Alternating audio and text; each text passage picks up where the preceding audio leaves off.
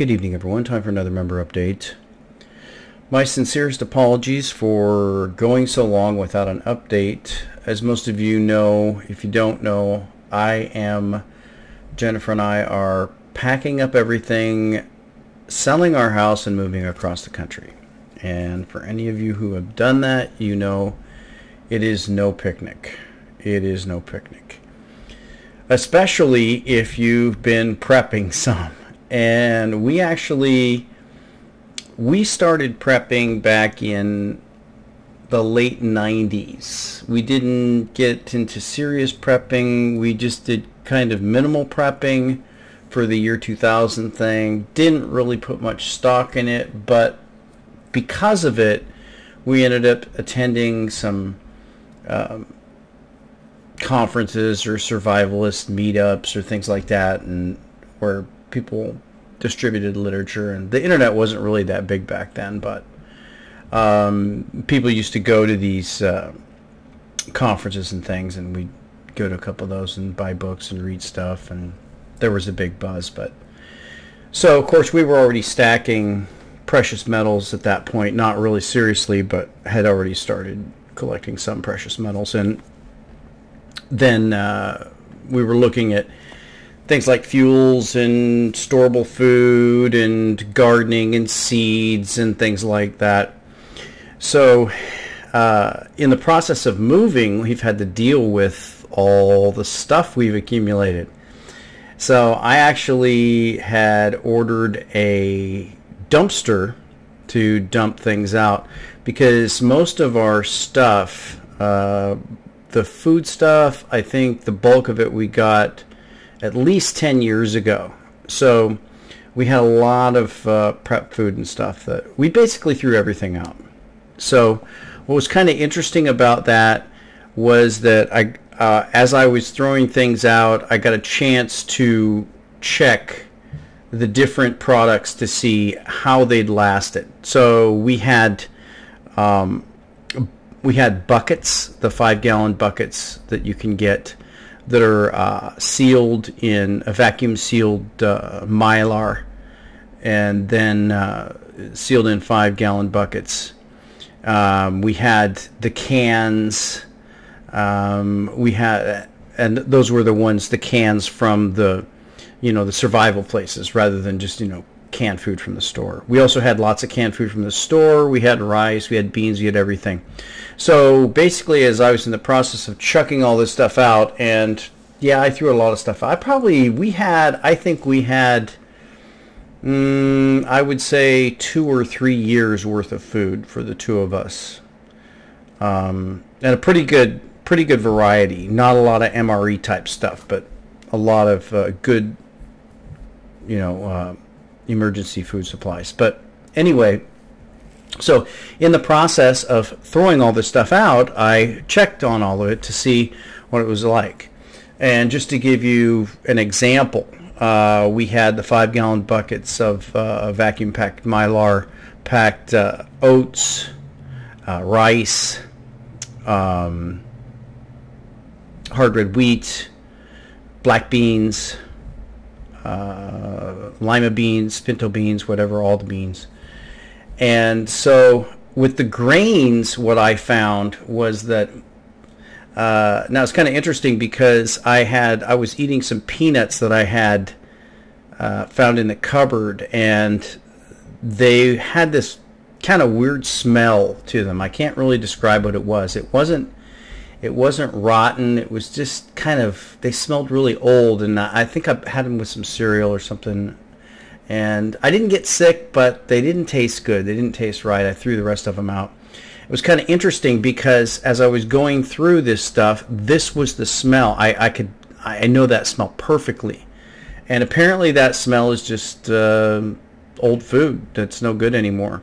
So the two that were the absolute worst were the oats and the rice. Those were just awful. I mean, they were, and this is 10 years, at least 10 years on these 5-gallon vacuum sealed buckets.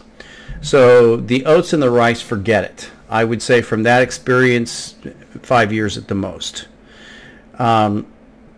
The beans, the black beans, and the I can't remember which one, the pinto beans maybe, they had a slight smell to them, but they probably were good, and that's after 10 years. And the hard red wheat, it was perfect. It was absolutely perfect. It was like that you just bought it new. I couldn't believe it. So I didn't keep it. I threw it out. But just to let you know, as far as the grains, the hard red wheat was the absolute best after 10 years. And it's probably because it's so tightly sealed. You have to grind it in a grinder to get your flour, and then so that's definitely for the grains. That is number one. Now we also had a lot of canned food, and pretty much anything that was from the store really wasn't even worth checking. A lot of them were expired 2012, 2011, 2013. It wasn't rotten. There's nothing that was really rotten, but it definitely, wasn't any good. Now, the canned meats that came from the emergency food supply places, we had canned chicken, and these were cooked. We had canned chicken, canned beef, and canned bacon. Now, the canned beef was questionable. I would not recommend eating that. It didn't smell quite right. It probably was safe. I mean, you could probably cook a little bit up and see and maybe sample it. It wasn't that bad. It just had a little bit of a funny smell to it. The canned chicken was absolutely perfect. There was nothing wrong with it. And the most impressive of all was the canned bacon. We had cans of, the brand was Yoder, which I think it's from Australia, but it was canned bacon, and they were wrapped in like this wax paper, strips of bacon, and they were in the bacon fat. There were 60 strips of bacon per can, and we had a case of cans. So it was like an entire year's supply of bacon. And this was at least 10 years old. And we opened it, and it was like you just got it from the store. It was unbelievable. I had no question that bacon was good. So that's what we experienced. Now, the honey that came from the stores had pretty much crystallized, and supposedly honey lasts forever, but the honey that I threw out was really badly crystallized, and it didn't look very good. I would recommend that if you get honey, you're going to probably get a big container of the organic honey that already, looks like it's partly separated and it's already in that state, and you should be fine. Some of the store-bought honey, apparently, I don't know, there's something processed about it, but it didn't do too well. So that was our experience. Now, I didn't really do anything. We had tons of egg powder. We had milk powder. We had all kinds of powder and stuff like that. There was really no way for me to check that stuff, so I didn't really have any way to test that. But as far as the winners, there's no question in the future, if I'm sure when I do this again, it's hard red wheat. That's an absolute staple. And that bacon, that was great. And definitely do the chicken again. So let's get to the markets here. I wanted to start here with this stock chart. And the reason why is because there's just so much in the news lately. I'm not even going to talk about the latest news item, hoax, nonsense, fake news, because really, that's the true story behind fake news. The stuff they want you to think is fake is real. The stuff they want you to think is real is fake. So I'm of the opinion now that with this government hoaxes and psyops and nonsense that they're doing to whatever reason they want to sway the population, I just ignore them. It's a waste of my time. It's not worth my time anymore. But one way I look at that, whether it's the latest PSYOP, latest shooting hoax, latest war hoax, whatever hoax or nonsense they're spreading. One way you can check and see if it really is anything is by the markets. And you can see here with the Dow, it's just going straight up. I mean, this is the hourly. You can look on the daily. You can see that spike into new highs. You can look on the weekly. And I would say these are the ones I check.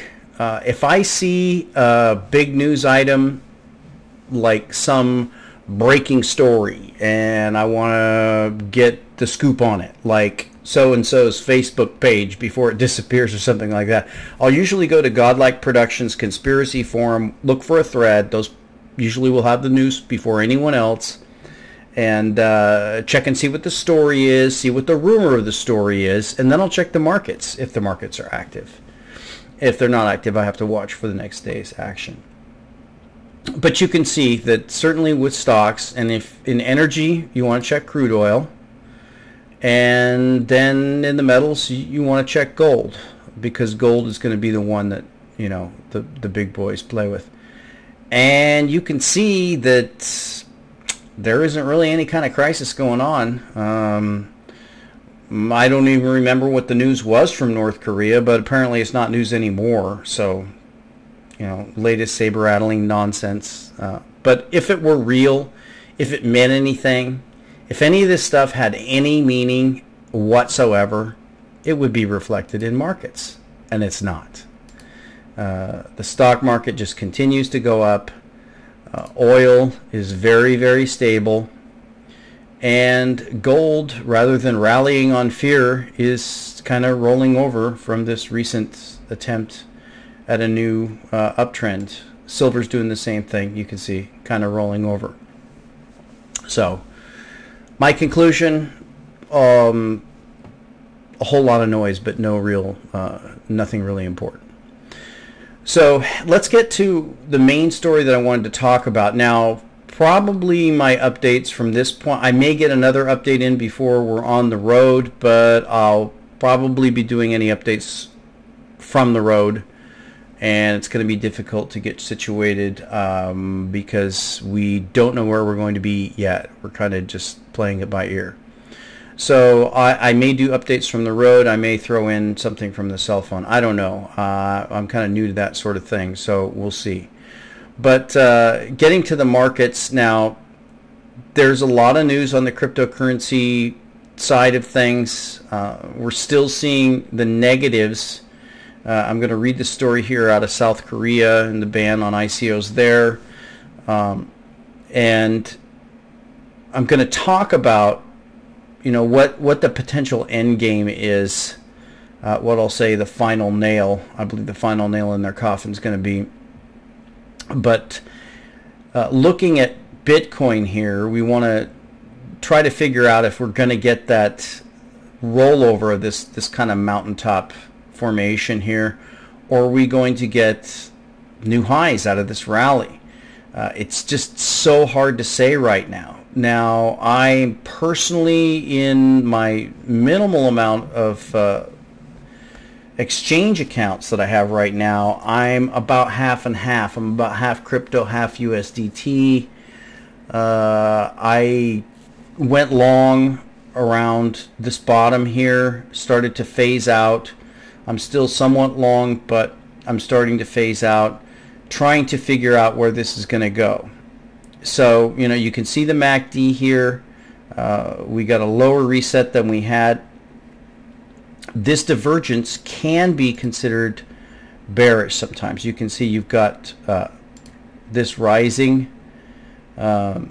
trend here, and you can see with the MACD you've got kind of a falling trend. It's not going to let me draw a line down on the MACD, so we'll just skip that. But you've got the MACD making a new low. You can see that higher here and lower there, and lower here and higher there. That's a divergence. So normally in a rising market, as I've pointed out before, the way you use the MACD is that you buy these crossovers on a bull market. You buy right there. You buy right there. in a bear market, you sell these. Now, if you sell those in a bull market, you're going to find it reverse on you really fast. You can see right here. You would have sold there. We're already back up to there. And if you would have sold here, you would have got wiped out there.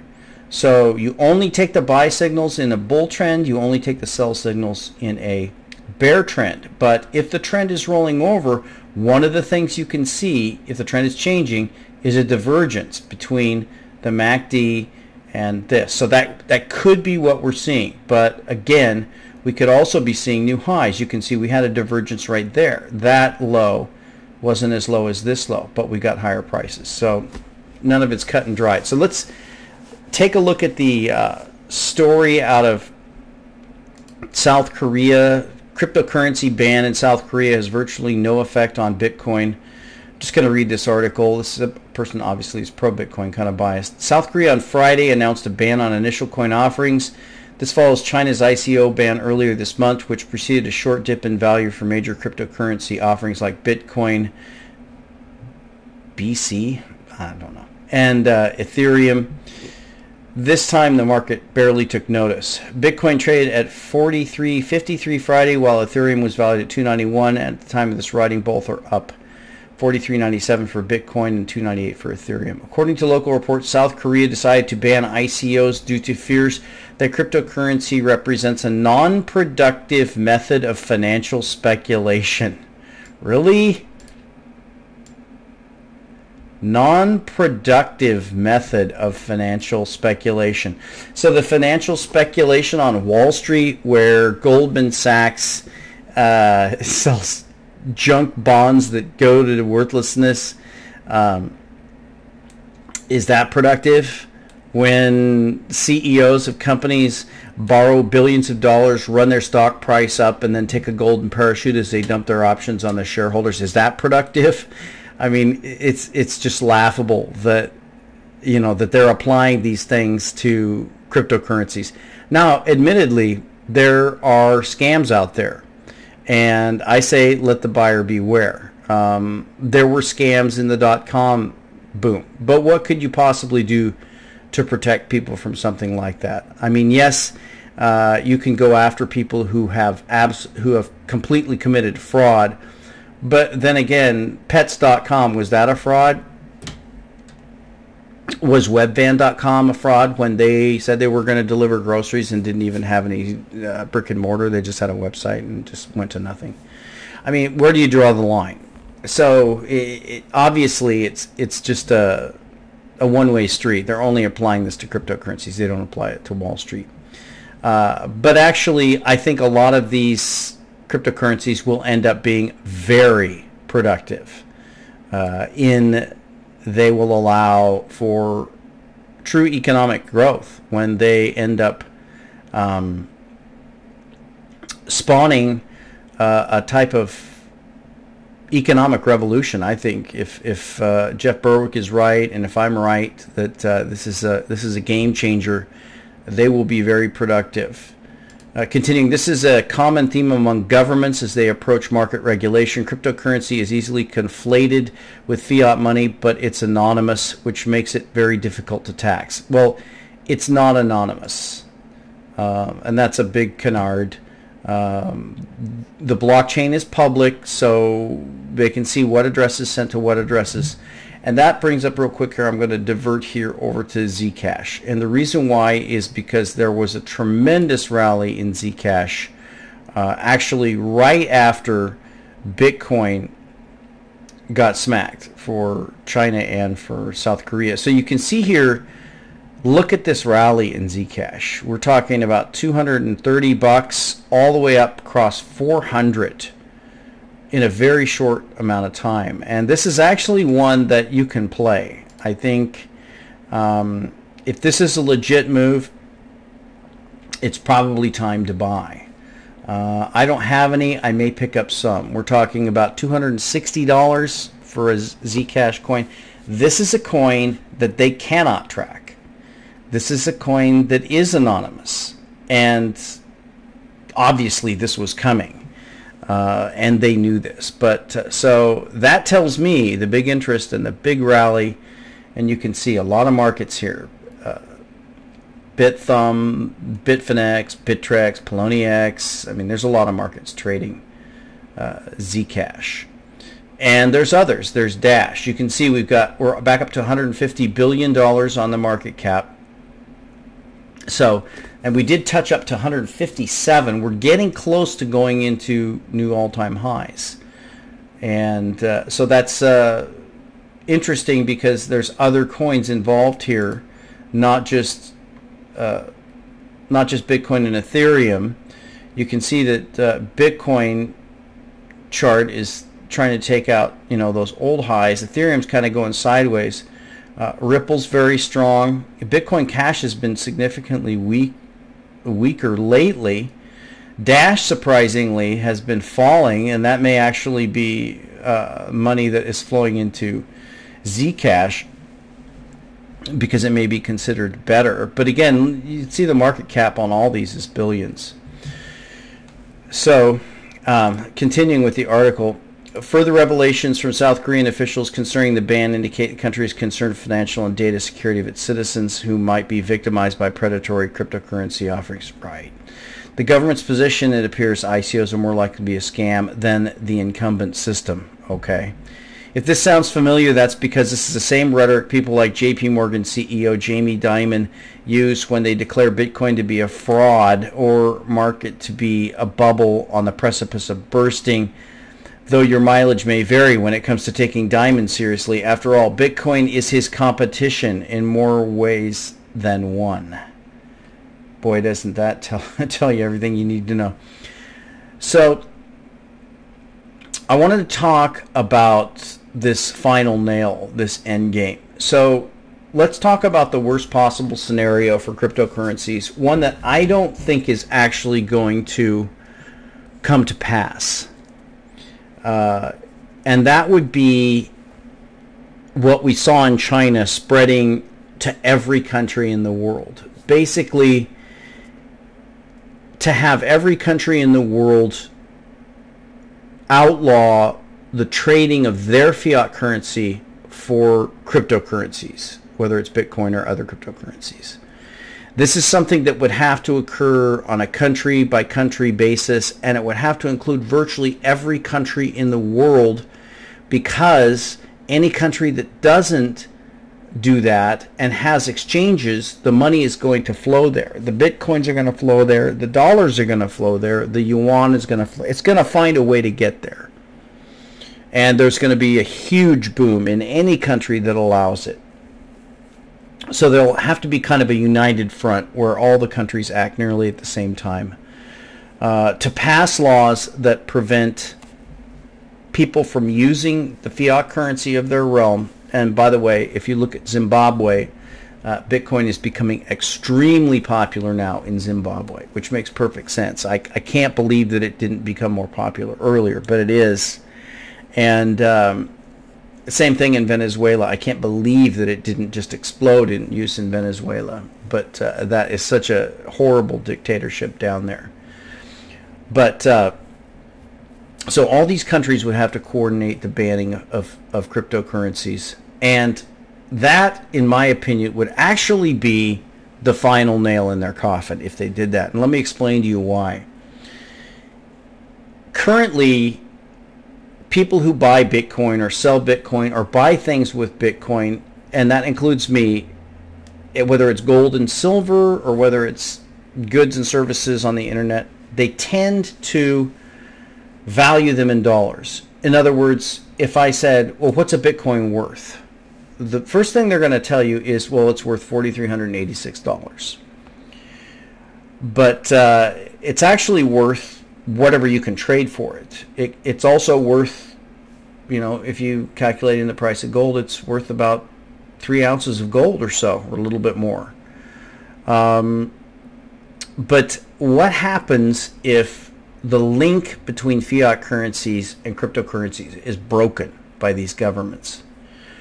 Well, that doesn't mean that they're not going to have any value, because they still have the value that they have as far as the ability to transact across long distances instantaneously, very little overhead, Zcash and others anonymously. So they'll still perform the money function that they have been performing, but if all of the countries ban them from being traded against fiat currencies, then what's going to inevitably happen is that people will begin to start thinking in terms of what is the real value of these cryptocurrencies, in terms of a day's labor, in terms of an hour's labor, in terms of an ounce of gold, in terms of an ounce of silver, in all of the things that we buy with money, but we also compare and contrast based on their price. Well, if the link between cryptocurrencies and fiat currencies is broken, then people who continue to use cryptocurrencies will have to start thinking in terms of what is stuff worth in Bitcoin. How many Bitcoins is that car worth? How many Bitcoins is that house worth? What percentage of a Bitcoin is an hour of your labor worth? What percentage of a Bitcoin is a day of your labor worth? And what's going to happen if people actually start to think in those terms? Now, we still can't really think in those terms because it's just like going from inches to a metric system. It's very, very difficult to make that transition. Your mind, it's so hard, but the biggest boost that there could possibly be to make that transition would be for this link between fiat currencies and cryptocurrencies to be broken by having all of these countries ban that trading. That would actually be probably the best thing that could happen to cryptocurrencies, because then they would be completely on their own and there would be a totally underground economy, not touching the dollar or the pound or the yen or the yuan in any way. There'd be absolutely no ability to tax it, and it wouldn't be traded or valued or even thought of in terms of those currencies. It would just take on a life of its own. People would begin to think in terms of it. A lot of people would begin to just live based on it. And that would actually be the final nail in their coffin, because once that happens, people would never go back to government-issued fiat currencies. So, do I think it's going to happen? I don't think it's going to happen. I think that we have a multi-nation state system where there will be holdouts and they will thrive. Whether it's Iceland, whether it's Japan, whether it's Chile, whether it's Panama, there's going to be a country to step up and allow the trading of their fiat currency for cryptocurrencies. But even if the worst case scenario happens, that's actually going to be the best case scenario for cryptocurrencies. And we'll talk to you next time.